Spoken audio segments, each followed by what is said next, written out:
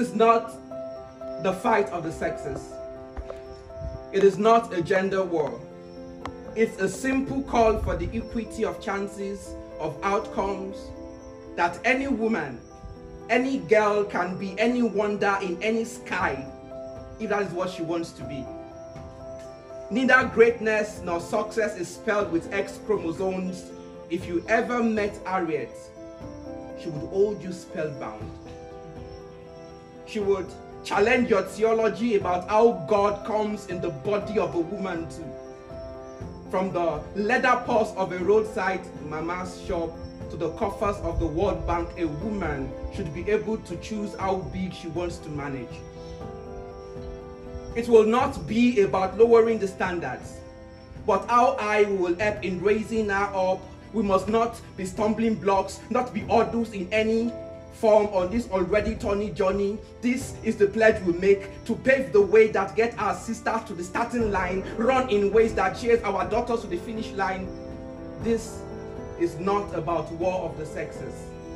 It's about dreams that should get a chance to breathe. It's about the equality of outcome, about us raising queens. It's about lending our shoulders into launch pads where many may rise. See, a woman holds more possibilities than babies. Giving lives to more than human entities, a woman is a prayer and an amen.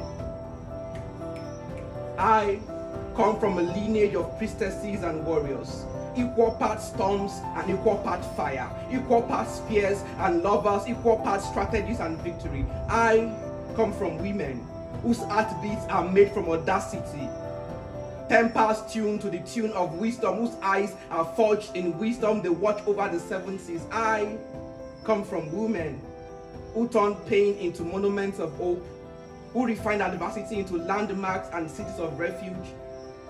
Imagine what they will build with bars of steel when we drain the swamps of its resistance and turn families into rocky foundations. Imagine how far they will go with feet shodden with fitted defiance. I know women whose eyes are made of stars, that travel through the secrets of the universe, whose mind makes love with fresh perspective, waiting to baptize the world in new oceans. It is time to end the wait and take a deep dive into a buoyant future. The oppression of a woman is the extinction of nurture, the exile of motherhood, and the mother of liberty. Say that.